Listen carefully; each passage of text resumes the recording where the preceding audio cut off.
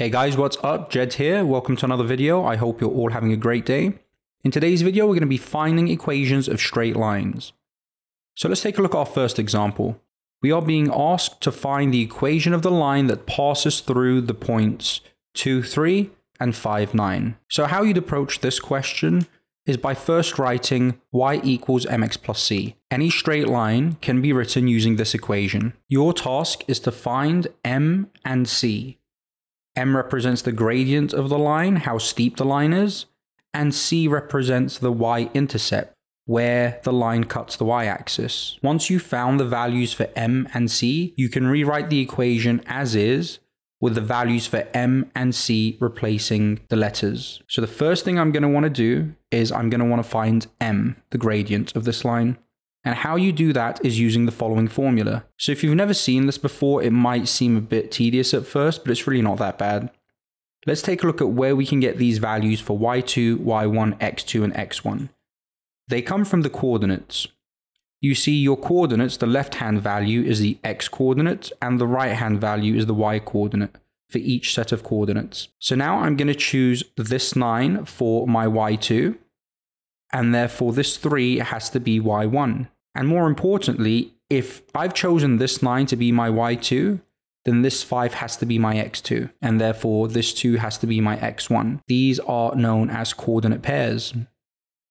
It doesn't make a difference what you choose for y2 or y1, so long as whichever value you have chosen for y2, its paired coordinate is x2. Okay, so now that we know this, let's go ahead and substitute these values in to this formula to find the gradient. So y2 has been replaced with 9, y1 has been replaced with 3, x2 has been replaced with 5, and x1 has been replaced with 2. And if we simplify, we get the following: 6 over 3. And this can be simplified further to give us a gradient of 2. So now that we found the gradient, which is equal to 2, we can rewrite our equation as y equals, and instead of m, I'm going to write down the actual gradient we found, which is 2. I'm still going to write x as it is. And because we haven't found the y-intercept yet, I'm just going to write it as plus c. So you are one step closer to finding the full equation of the line that passes through the given coordinates. Now the next step is to find the y-intercept C, and I'm going to show you how to do that. I'm first going to rewrite the equation of the line that we have found up until now, so y equals 2x plus c, and I'm going to choose one of the coordinates. You could choose any coordinate you want. So with that in mind, I'm going to choose the coordinate with the smaller numbers since it's going to be easier to calculate. So I've chosen the coordinate 2 and 3. And don't forget, your left coordinate is the x value and your right hand coordinate is the y value. What you have to do now is replace your y and x variables in this equation here with the x and y coordinates that you've chosen from the question. So instead of y, I'm going to write 3, and this is going to be equal to 2 multiplied by the x value in the coordinate, which is 2, plus c. The next step is to simplify. Now we rearrange for c. So I'm going to subtract 4 from both sides of this equation to get c on its own. And this leaves us with c is equal to minus 1. So now I can write the full equation of the line that goes through these 2 points. Y is equal to 2x, so we found the gradient to be 2, and c is minus 1. So we're going to add a negative value, which just gives us a minus value. What you could effectively do is just write the value of c next to it like this. And there you have it. This equation here is the equation of the line that goes through these 2 coordinates. So just to quickly reiterate what we did, we first began by writing y equals mx plus c. We then used the coordinates to find m, which was 2. We then used one of the coordinates to find c by inputting each value of the coordinate into the equation that we have found up until that point. Once we found c, we rewrite the whole equation with m and c replaced. And that's how you do it.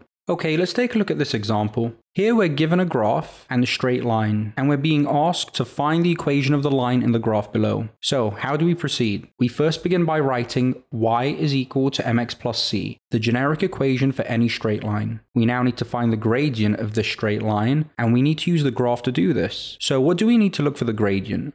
Well, we need 2 coordinates. So now I'm going to go about finding 2 points that the line passes through and use them to find the gradient of this line. I'm going to pick points that have whole numbers for their coordinates. So the first point I'm going to pick is this one here, which has an x coordinate of 6 and the y coordinate of 0.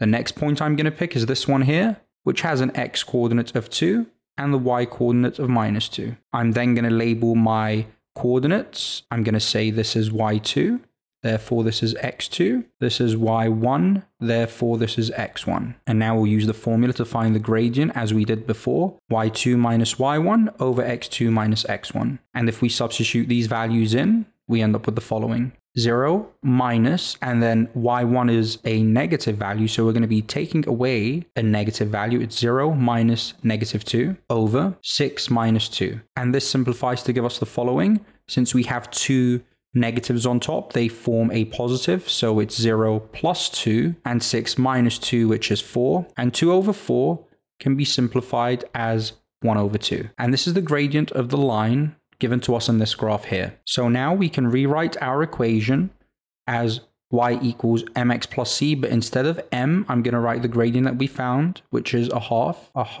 of x plus c. And now we need to find the y-intercept. This line here cuts the y-axis between -4 and -2, which means that it cuts it at -3. So just by looking at the graph, I can see that c is equal to -3. Now we can write our full equation of this line, which is y is equal to a half of x minus 3. And there you have it. This is how you find equations of straight lines using coordinates and graphs.